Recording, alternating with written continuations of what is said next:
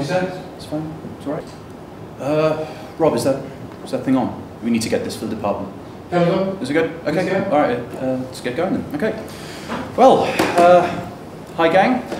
This is the first in our series of lectures on great British directors. As you can see from the board, we've got Nicholas Friars coming in, a personal hero of mine, and obviously one of the best loved names in British cinema. Should be very exciting. His resume speaks for itself, it really does. And his career is just on the rise, and has been since 1964, and he can really teach us a lot. So, without further ado, I give you Mr. Nicholas Friars.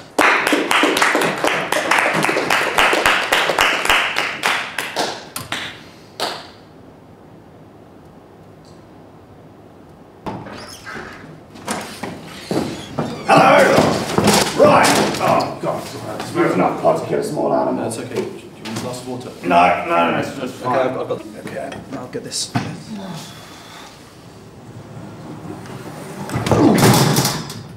Are you okay? I'm fine. Okay. Totally fine.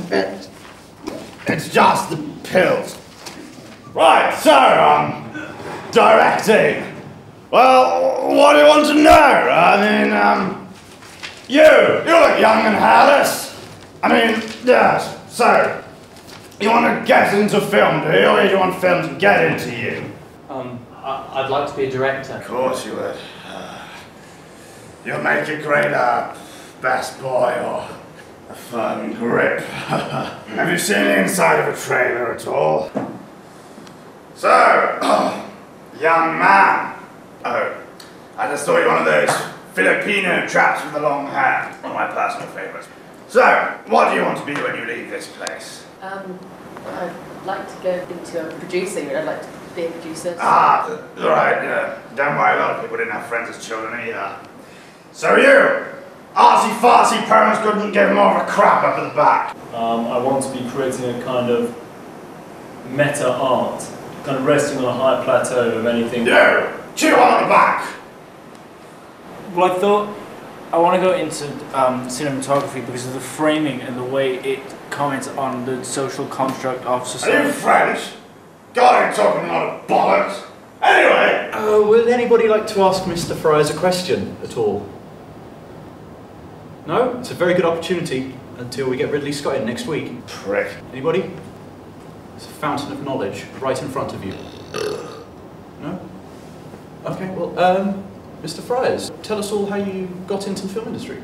I got into a lot of things. Well, it all started when, Are you okay, Mr. Friars? it's fine, yeah. So it all happened in 1964 when I went on the set of the one before the first one, and someone gave me a megaphone and went, fire away. Fascinating. So, that's the big secret, just right place at the right time. Well, oh God. Pretty much what you've got to do is just point the camera at stuff and... Yes, you just generally point the camera at things, I think, and hopefully it'll come out as you wish. In your first film, Grime Kitchen Sinks, a lot of people say that your use of black and white was a homage to your love of the French New Wave. Was that the case? No, it's because the cameraman, who was also French, was bollocks at filming in colour. So he was really, really awful. So yeah, that's why we did it. Well, how about for your next feature, Back Alley Slag 7, you switched to a handheld camera, and was that a conscious decision to try and get more of a grimy working class feel? No, it was because the arse buggering tripod broke. I was using it for one of my own projects, and we broke it.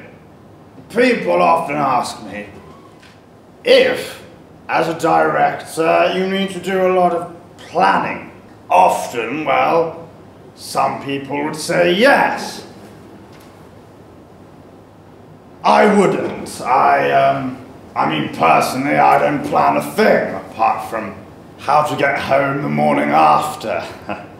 But so, basically, we discovered that you just gotta point the camera at the thing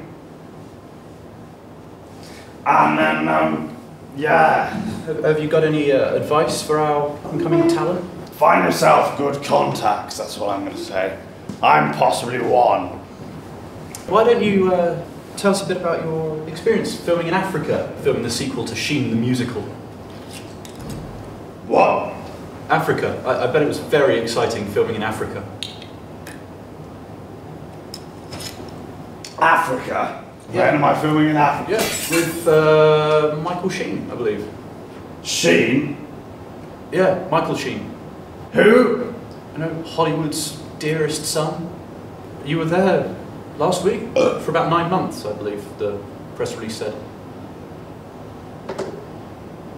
So anyway, young boy!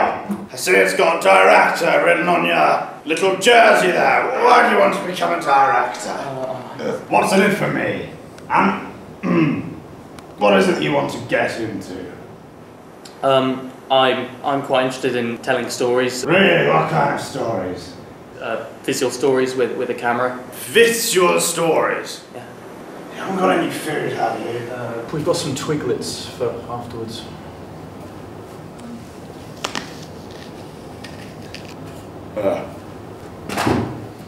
I'm sorry. Oh, God. Oh. I just have a bit of a lie down, I think. So, is there anything else? Who are your major influences? Well, I never really studied films as a child. So, myself, I suppose,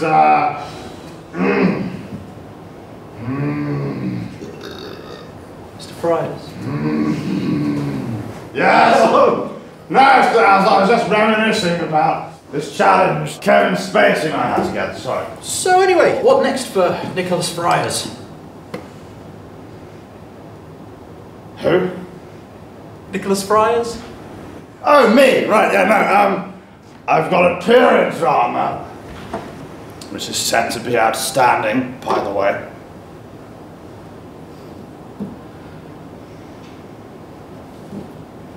What was it like working with Kevin Spacey? I hear you two are very good friends. Well, I think the less said about that and the more remembered, the better. If any of you are interested in getting a big part, Spacey's probably the man to talk to. Not Michael Sheen, he's not very good at giving people parts. You okay, Mr. Friars? Oh, here's a tip for you. Scrambled eggs and carver for breakfast, don't mix. Moving on, who else needs to collect my check? Oh no, you need to get the whole check if you hit the whole hours.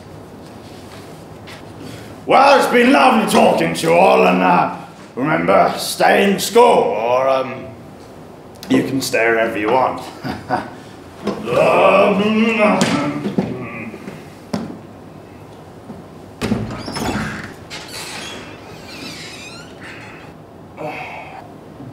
Nicholas Friars, everybody. Rob, just turn it off, please.